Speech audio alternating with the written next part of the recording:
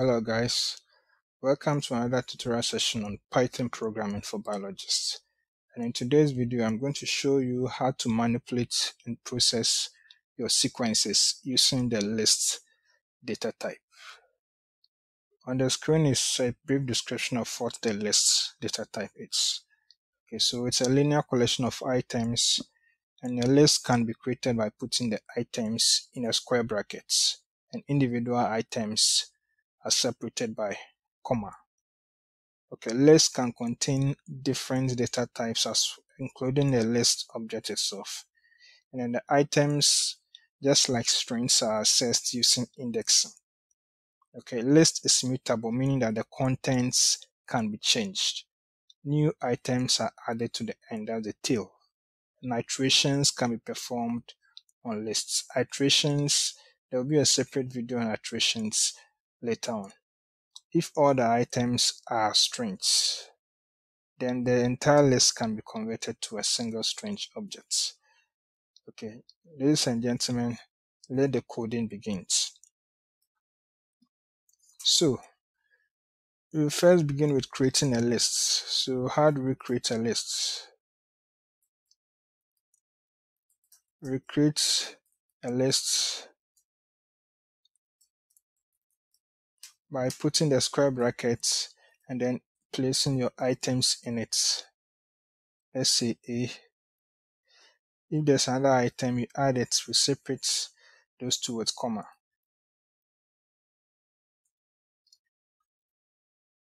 So there's a list. Okay. Right. Now we can also create an empty list. And to create an empty list,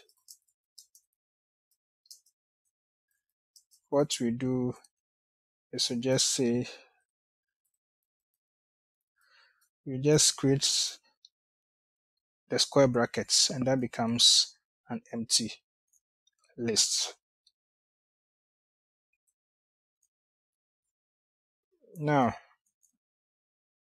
the list we created in the first step contained individual nucleotides, but you can also create a list with subsequences.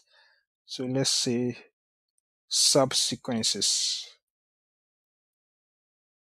Let's say TTA,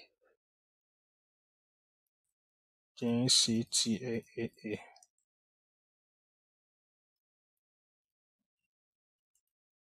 So there's a subsequence. Okay, so that's also a list.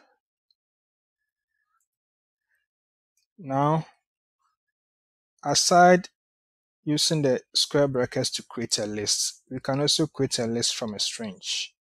So if, let's say, you had a string which was, let's say, AJTCA, then we can transform the string to a list.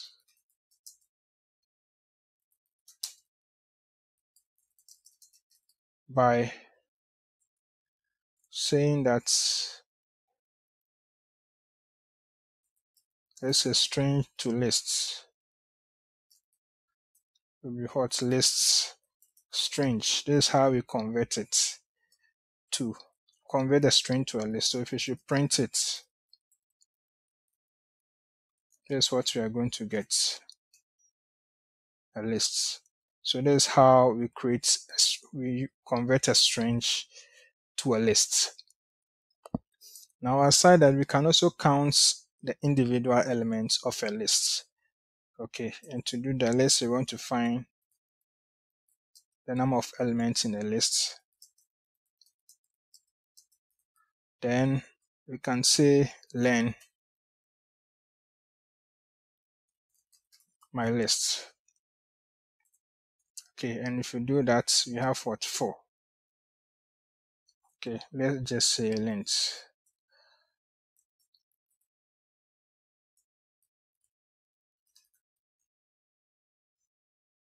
Okay, so we can just assign it to a variable and then print that variable as well. Okay, so that gives us 4. Now, Aside that, we can also add new elements to a list. Okay, so if you want to add new elements to a list,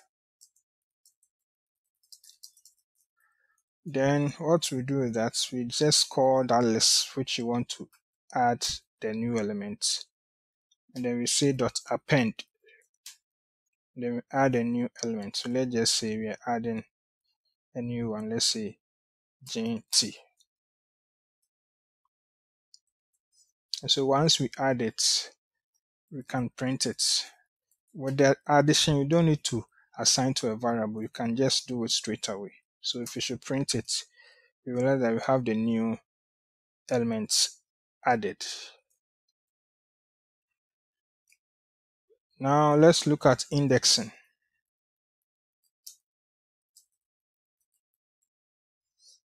Now let's say you want to find the first member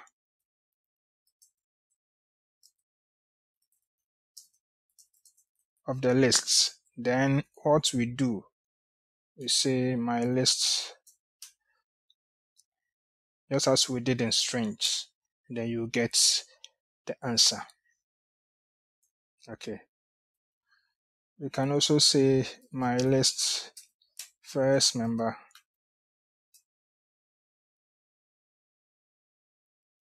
to the third member. And this is how we do it.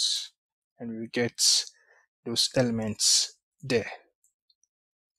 Now with lists, we can also sort the elements, either alphabetical order or in terms of numbers. Okay, from least to highest. So to sort an element, we can say my list.sort. Note, if you are sorting, then the original list object also changes. Okay, now this is what happens. So if you sort and you print,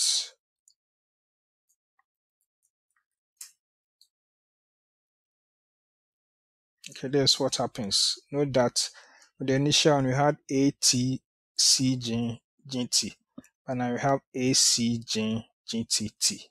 Okay, so that is how it is sorted. Okay, now aside the sorting, you can also reverse the list. Okay, so if you want to reverse it, you can say my list dot reverse. Okay, and then once you print it, you realize that it has been reversed. Okay, now we are going to go into details for this one and use it to do the reverse of a sequence. That will be another video, but these are ways that you use to manipulate sequences to simulate biological activities. We'll go into that. Now, we can also do insertion and deletion. Okay, if let's say we had this list,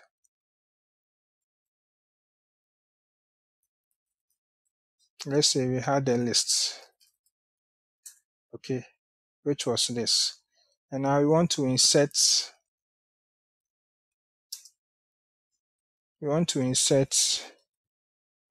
maybe this codon into the first position. Okay, now if you want to do that, then it will have to be my list.insert. And then in the insertion, what do? You indicate the position first, and then you indicate the value you want to insert with. Okay. So now after you've done this, when you print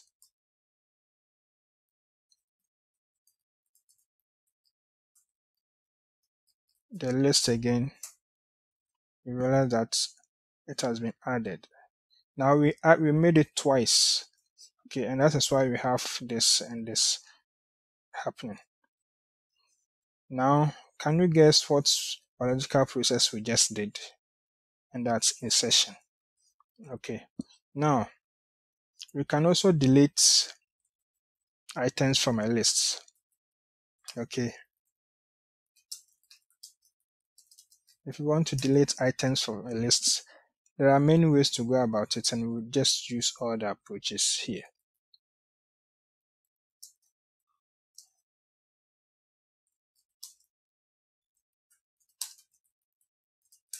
And so if let's say you want to delete TTA, or let's say you want to delete GT,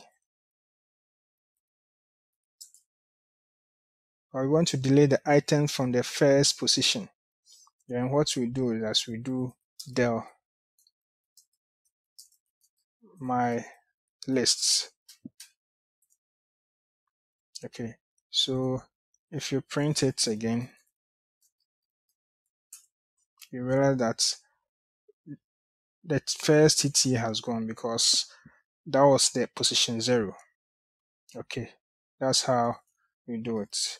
Let's delete again.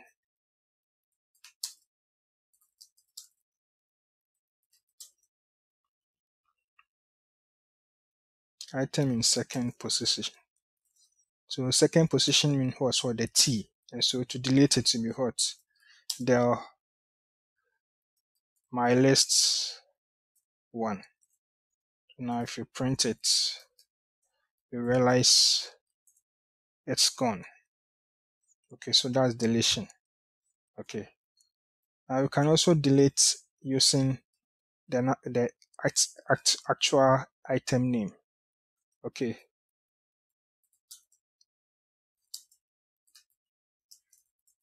Okay, so the item itself, if let's say you wanted to delete, let's say delete what? GT.